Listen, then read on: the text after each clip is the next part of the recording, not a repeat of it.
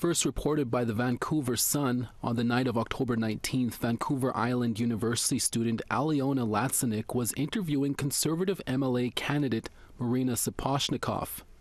When the student mentioned she was majoring in Indigenous studies, Sapochnikov replied by saying, "They teach you all this BS," adding, quote, "It's all a lie. They're rewriting Indigenous history. Like Indigenous people, they were hunters and gatherers. They make them some enlightened people. They didn't have writing. They didn't have an alphabet. They tell you that they have some foods made of wheat, whatever they call it. They didn't have wheat. They didn't grow anything. They were very simple people. They fought each other." When the student told her she had a very Western-centric point of view, she replied, "They didn't have any sophisticated laws. They were savages. They fought each other all the time." Sapochnikov went on to say, "Europeans brought science here. Now they teach you that some kind of Indigenous knowledge. What is Indigenous knowledge?"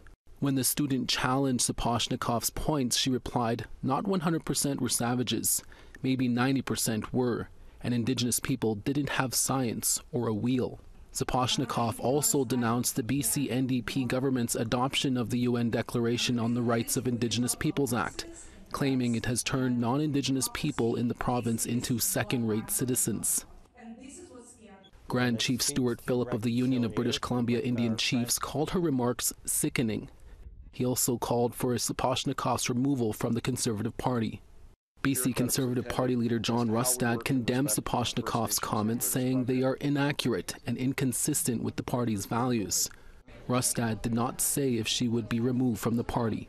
Sapochnikov, who is a medical doctor, is behind her NDP opponent by 113 votes, following a recount on Saturday. So far, she has not made any public comment about her remarks.